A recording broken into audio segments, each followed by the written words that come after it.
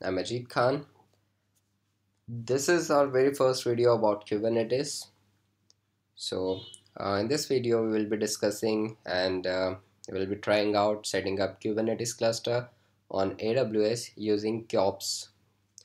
So, KOPS is a tool, Kubernetes operations, and with the help of this tool, we can set up Kubernetes cluster on AWS very easily. So, for this tutorial, I have created a blog post on AppyChip, which is our own blog, regarding setup Kubernetes cluster. So here all the steps are listed. So I'll walk you through the steps written over here and we'll try it out on the AWS. So before going ahead, we assume that you have a basic knowledge about Kubernetes and AWS because um, KOPS uses KOPS will create certain things in AWS like auto scaling, Route 53 domains, and security groups, instances, and other stuff. So we assume that you have a basic knowledge about all of these, and we also assume that you have a basic knowledge about Kubernetes components as well. So let's go ahead. So basically, Kubernetes is an open source system for automating deployments, scaling, and management of your containerized applications. So, for example, you have a containerized application and you want to deploy it, you have it containerized and you want to deploy it on certain nodes. So, basically, Kubernetes can take care of spawning those containers on different available nodes wherever it is possible to run on different nodes. And if you want to have number of containers for the same applications running, then Kubernetes can take care of that and how those containers will interact within themselves and to others and so on. So basically, this is what Kubernetes is about, that is managing the containers. So let's go ahead.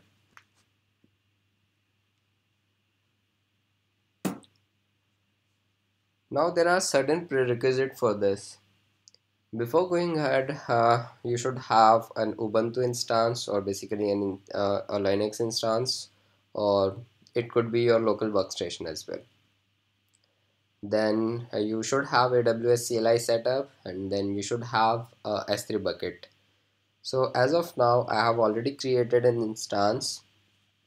I have named it kubectl. You can name it like anything. So basically, it's an Ubuntu instance, and which have security groups 8080.443 and SSH port. So I have already created this instance,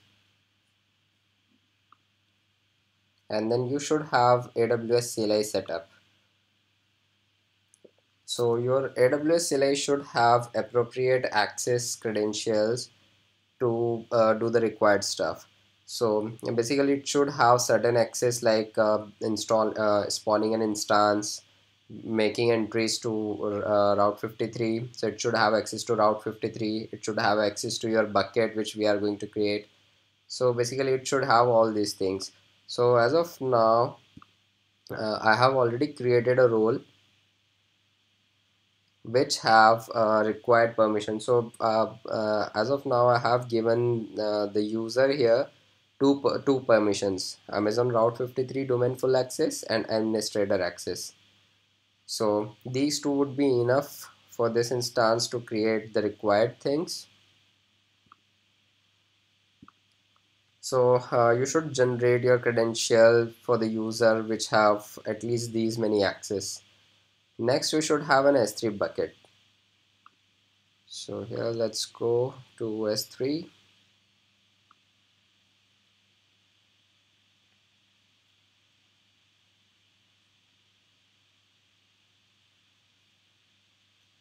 Here I have already created clusters.k8s.appchip.com.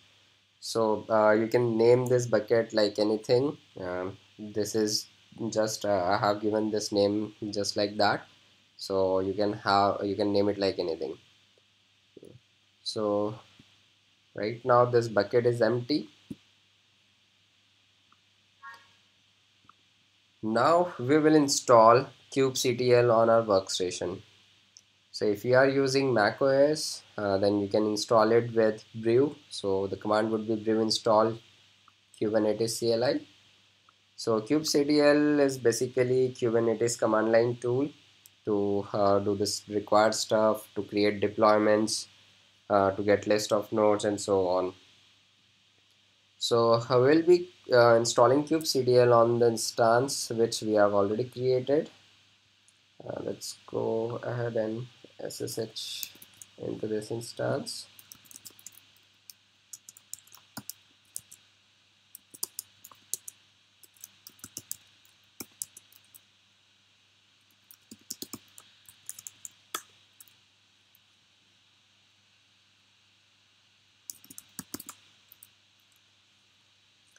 Okay, so we are already here.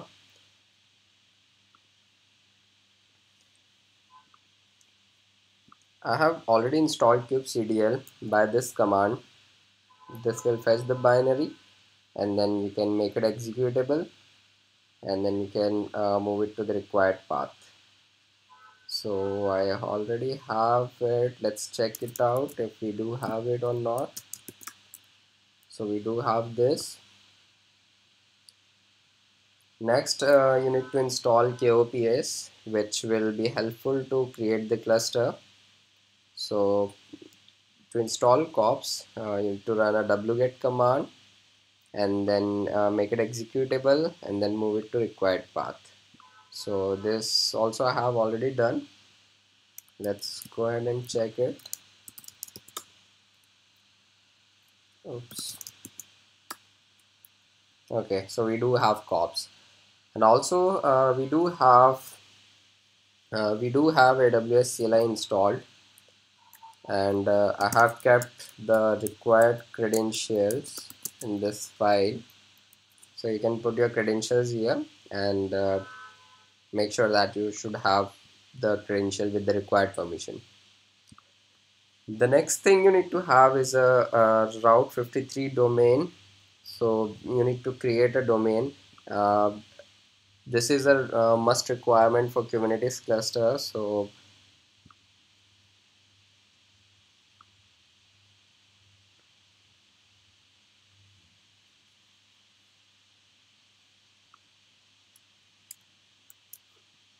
it's taking a lot of time. So here I have created a hosted zone with the name appchip.vpc.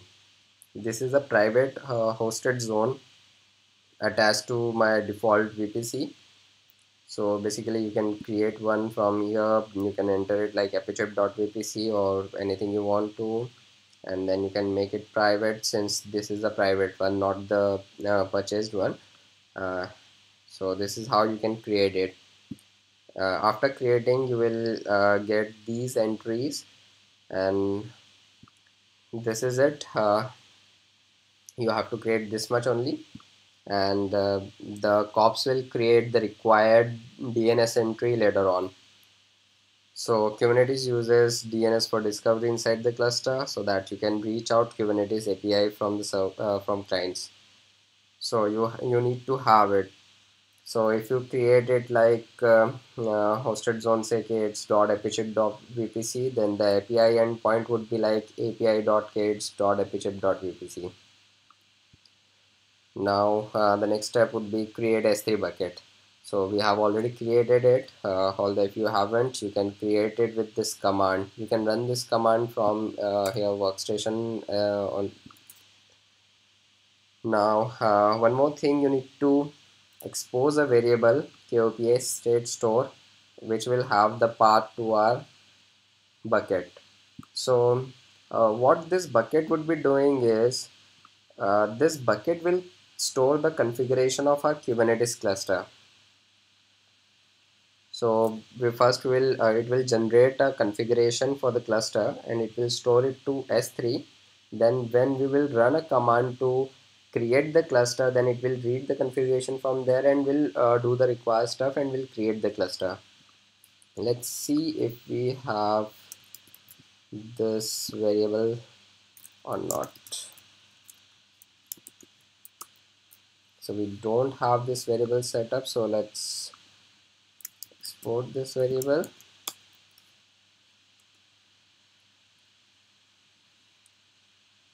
Okay, so one more thing to note here is that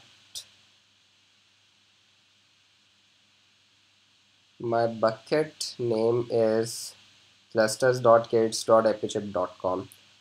So here and here we are using clusters.k8s.apichip.vpc.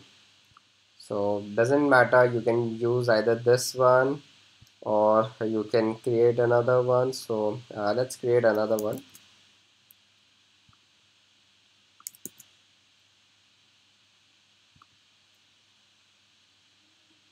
Okay, so we have created another one. Now we will create the Kubernetes cluster. So the command to create is kops create cluster. We'll say the cloud name is AWS, and we will be specifying the zone to be US East 1D, and the name of our cluster would be US East 1.k8s.apichip.vpc, and the DNS zone we are providing is apichip.vpc. So this zone should be present in our route 53. Then since our DNS is private, then you need to also specify that DNS is private. Let's go ahead and run this.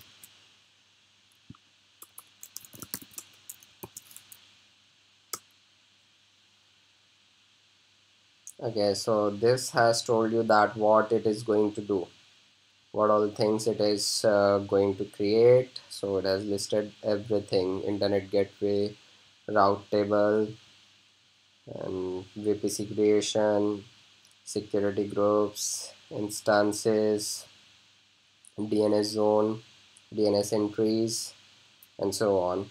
So it has listed all the things which is it is going to create. So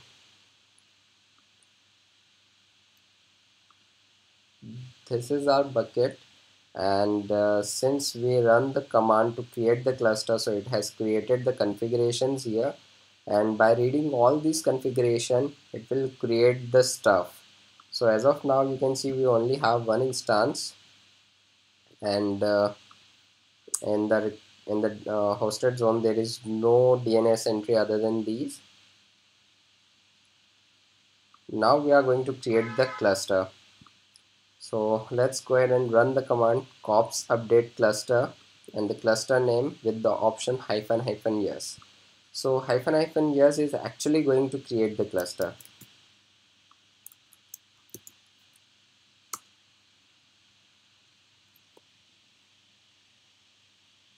You can read the output, what all things it is doing. So it is waiting for IAM instance profile. So it is creating this instance and it is waiting to be ready. It is also creating a master instance. Okay, cluster is starting. It should be ready in few minutes. So we hope to see that some instance should be up and running here. Okay, so it has started two instances which are in initializing state. Okay, one more has come up. So it is creating one master node and two nodes. So see, these are the nodes which are of T2 medium, and this is our master node. So slowly it is creating all the stuff. It should have created certain entries here as well. Yes, it has created certain DNS. It has also created a VPC on its own. Apart from VPC, you can also check that it also creates auto scaling groups for nodes and master. See, this is for nodes and this is for master. You can see the activity history that it is launch is successful of the EC2 instance.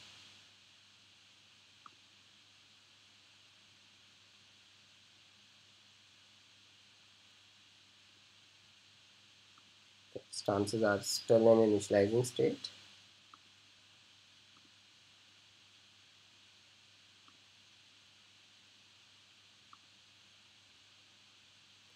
So if you are not using a private DNS, then you don't need to provide this option hyphen DNS private. By default it takes the public DNS. And if you do have a purchase domain, then you can use that as well. But as of now we are not using the official one, that is aperture.com, so we have created a private one. And if you are using a public one, then there is no problem. You can simply go and create it like this only without specifying this hyphen DNS private option.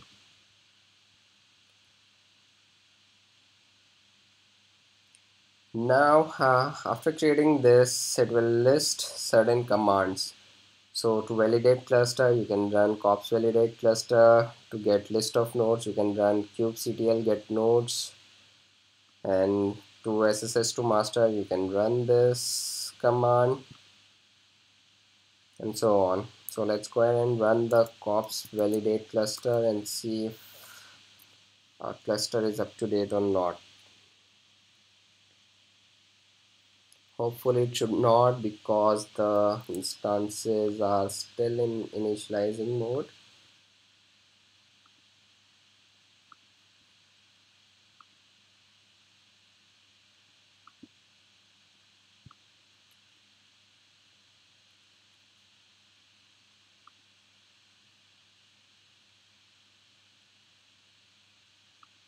Okay, so it cannot get nodes because the instances are still in initializing mode.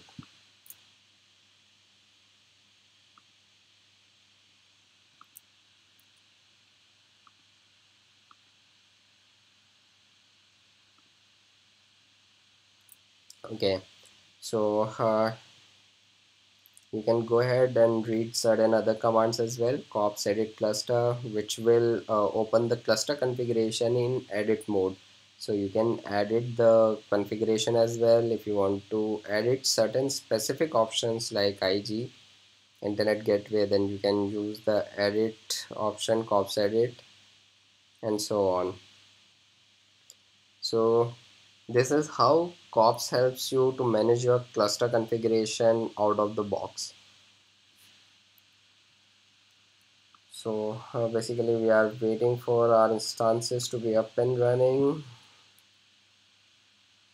Okay, so here's our cluster up and running. So the master node is this, which is of entry medium type, and the minimum number of instances should be 1 and max should be 1. This is the subnet, and the nodes are of T2 medium type, and the minimum number of nodes should be 2 and maximum is also 2. Okay, so we have validated the cluster.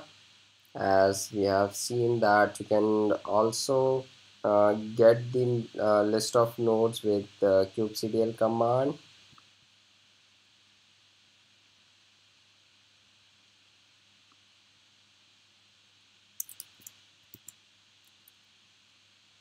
So here is the list of nodes. Okay, so our cluster is up and running.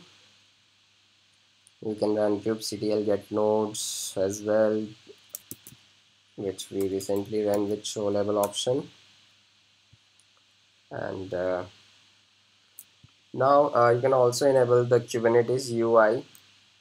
So you need to install the UI service. To install it, you can run this command.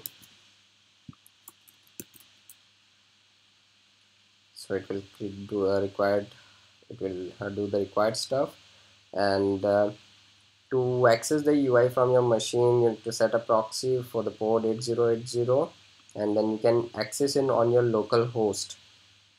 So as of now, since we are on this instance, we are not accessing the UI from here, although you can do a curl command on localhost.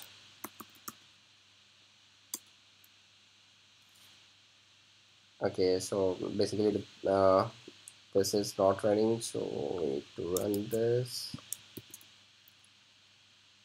starting to serve on localhost 8080, so you can do a curl on this. Okay, so basically your UI can run if you are running it on Mac OS on your local workstation. Then you can hit this URL and you can see the UI. Now since our cluster is up and running, we can deploy our containers. So here for an example, we will deploy Nginx container. So what we are going to do is we are going to create a deployment for Nginx. So we are going to run kubernetes-1 and your container name from the image Nginx, and it should have two replicas and it should run on port 80. So let's go ahead and run this. So it says deployment sample Nginx created. Now you can list the pods. So since we specified two replicas, so pods are ready. Now you can run kubectl get deployments. So it will say sample nginx is the deployment and desired count is 2, current count is 2, and 2 are up to date, and available is also 2, and their age is 23 seconds. Now we will expose deployment as a service. This will create an ELB in front of these two containers. That means we will expose a gateway, we will expose an instance, or rather to be specific, we will expose a load balancer in front of these containers, which will accept the request and will distribute the request to these containers. So we can expose it with the kubectl command. So kubectl expose deployment and the deployment name on the port 80 and type is load balancer. So what it is going to do is it will create a load balancer behind the scene. Service sample nginx exposed. Now we have created is we can get the name or the DNS of the load balancer with this command kubectl get services. So it will give you the DNS, the external DNS to access the Nginx containers. You can hit it from your browser. So it might take some time as it is creating the load balancer and attaching those containers to it.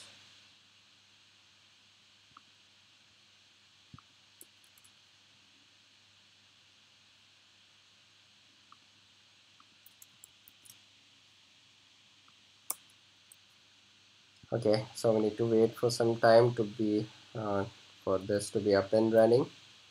Meanwhile, we will see the UI to access the. You can see the UI by accessing the masternode IP. You can hit the masternode's IP domain in your browser, and it will ask you for the credentials. To enter the credential, you need to run the kubectl config view command to list out your credentials, and then you can enter those. So here is our master node. This is the public IP.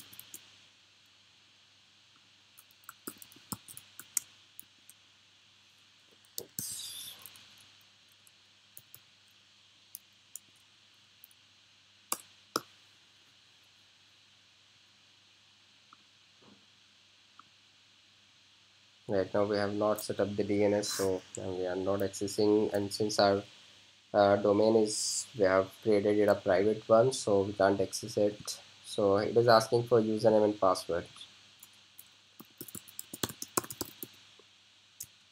So you can get those credentials from this command. The username is admin and the password is this.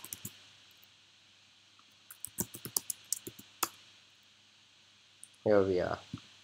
So this is the output which we have got by accessing our local host. So it is the same, and to access the UI, this is our UI. and it says that sample nginx which we just created is up and running. Let's go ahead and try to hit it if it is working or not. Most of the time the demos doesn't work. Okay, let's see if it works or not. Fingers crossed. Hooray, it works. So here is our UI. So in this tutorial we have seen how to create the Kubernetes cluster using KOPS on AWS, how to deploy, how to create your deployment of a sample container, how to access the UI. Hope you have learned a lot, and as I say, keep learning and keep sharing. So do share this video. You can follow along the blog post on appychip.com. And last but not the least, if you ever want to destroy your Kubernetes cluster, then you can do it by running the command kops delete cluster and the cluster name and with the option yes. So let's go ahead and actually delete this cluster.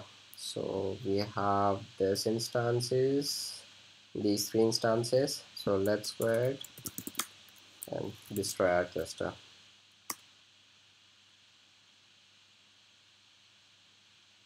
So it will delete each and everything which it has created: the VPC, the subnet, internet gateways, instances, key pairs, DNS entries, everything, even the configuration from the S3 bucket.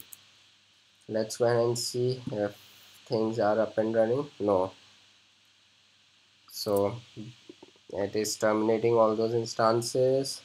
Let's see if we do have configuration in the bucket. Yeah, actually it has not deleted the configuration yet, but yeah, it has deleted now. Okay, no, it will create in some time. And see these entries, hopefully this should be gone. Yeah, this has gone. And the VPC, so VPC and bucket still there, so it will delete all those things one by one. It's still deleting, so it is still deleting the stuff. So VPC would be the last thing to be deleted because everything is inside VPC.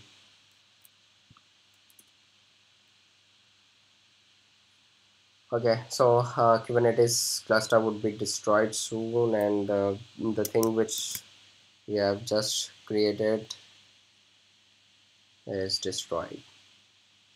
So we don't have this, and the UI should not work now.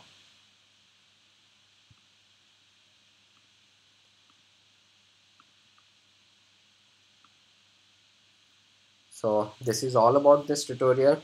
Hope you like it. So keep us motivated, subscribe, and do like the video. Thanks for watching.